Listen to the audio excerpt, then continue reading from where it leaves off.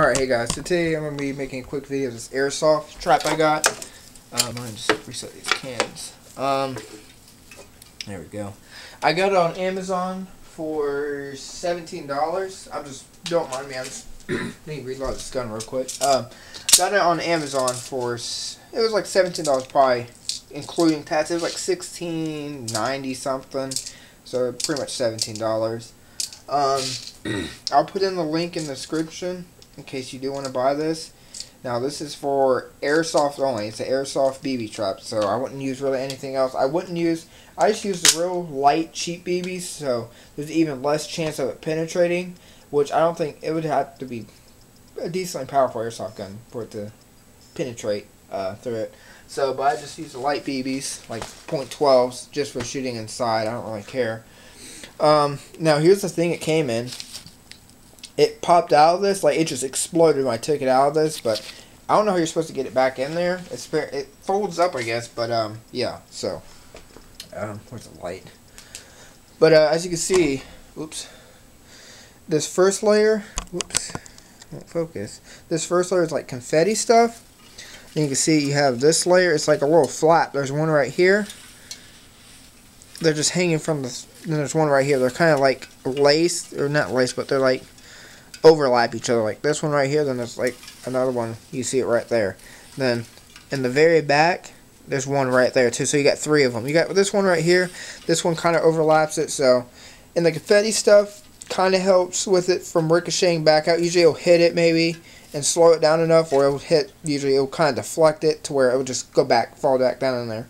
So the cans I kind of try to keep behind the confetti. Most of the time almost none of them come out. Those are maybe like one. Usually it'll just like, it'll bounce around in there, then maybe it'll just fall on the floor. But I've had nothing go through. I'll show you the gun I've been using.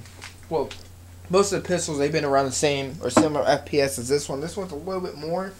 It's like 300 with .12s, the Crossman Stinger. And nothing has even gotten close to even going through. Most of them just kind of stop.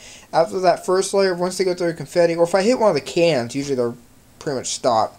But if it goes through, it'll hit maybe that first flap, and it'll really start to slow down. Then it might hit the second one, but it might hit those and just bounce. Even if you hit this, it's going to take quite a bit to go through that because it's flexible. It'll just kind of bounce on it. It's not going to really penetrate it because it's flexible. So now I'll shoot the cans a couple times. I'll show you.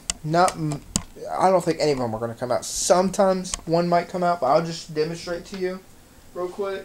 So I'm going to shoot 12 shots real quick. Like that one, it just bounced straight up and hit the ceiling, not the ceiling, but the roof of it. Like that one went straight up, just bounced. Yeah, another one coming out. None have come out yet. Now let me see, I'll hit that flap. Yeah, when I hit that flap, it just pretty much catches it. When I hit that flap. Okay, so that one, we had one come out. One bounced out. But it was going so slow, like most times they don't even come out. So one came out. Most time, and you can see where they go, and you can just pick it right up. Now, like I said, I'd probably use lighter BBs. I don't bother to reuse them because when I shoot the cans, so I've had a couple busts when I hit the cans, so I just use the cheap ultrasonic ones just for shooting inside. Like today, it's too hot to even shoot outside, so I'll just use these. This is like 20 bucks, and it'll last a few months. So yeah, so like I said, I just use real light ones. That gives it even less. There's less energy, and it'll have even less chance of penetrating anything. I don't think it would penetrate it, but if you want to make it, if you have a little bit more like a green gas gun or something, maybe something even more powerful, you could always just put some blankets in the back. Either just here, like you could just always, I mean, like in the back after that back flap, it's just empty. So you could just put, you know, a blanket or something back there if you wanted to. After like that flap, like you see right here, these flaps. Then there's that big one in the back. You could put maybe a blanket behind there, and nothing's definitely going to go through at all. So if you have something more powerful, but yeah.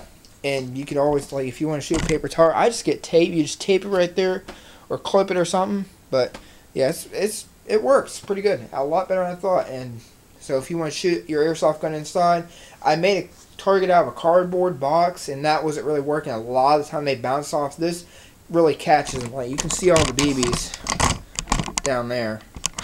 The lighting in my room is horrible. You can see them all right there, or most of them at least, as you can see right there.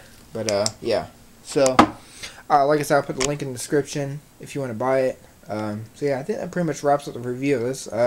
Thanks for watching. Comment, rate, and subscribe. Yep.